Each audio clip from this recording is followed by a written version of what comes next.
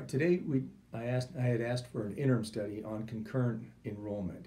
Concurrent enrollment is where a high school student can attend their local university and at times receive not only college credit but also high school credit for dual enrollment. So they can accomplish two things for one opportunity.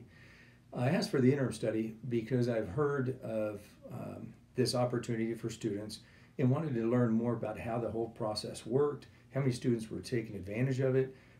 Are there barriers to entry allowing more students to take advantage, and should we require any statutory changes to allow more students this opportunity? I think it was an excellent study. We just finished it. We started at 9:30 this morning and just finished at 3. I feel like I've just been back to school. Learned a lot on the history of the program and where we are. Just over the last number of years, concurrent enrollment is growing exponentially, which I was very excited to see. However, an area of concern was the number of economically disadvantaged students, maybe those on free and reduced lunches, not participating to the degree that we'd like to see.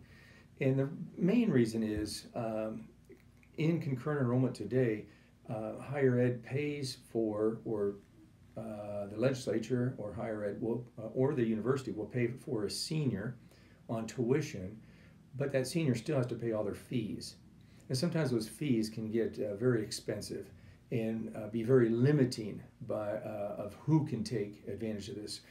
So I think this is an area that we need to actually fund more and maybe have some qualifications for funding even the fees for those on free and reduced lunches, and really increase the opportunity for all kids within our state.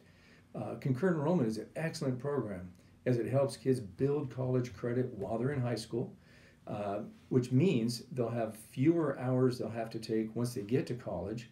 They have a higher probability of completing college, and it saves them money during the college experience.